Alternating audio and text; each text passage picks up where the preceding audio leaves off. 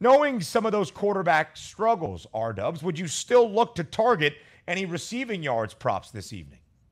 Yeah, the Deontay one, it's kind of tough because you're looking at, I mean, the reception totals for him have been, very nice, and he has had some great games in this matchup in the past. So that's why I kind of like Deontay Johnson's over 5.5 reception prop. But when you're talking about a yard standpoint, I would probably lean to Pat Fryermuth, who I believe he's at like 43.5 receiving. He has a great rapport with Mitchell Trubisky to start this year and has hit that number in one of the two games already thus far. And I do like him to be utilized. But Deontay, again, when I'm talking about broken plays, just because of the volume that he sees and everything coming, close to the line of scrimmage and not that deep, not the deep ball that, we would expect to have somebody hit the over. He could hit the over on his yardage just from getting volume here. So it does make sense to kind of correlate the two with his over receptions and over yardage. But if you think that's too high, look at Pat Fryermuth, who's about 10 yards under him.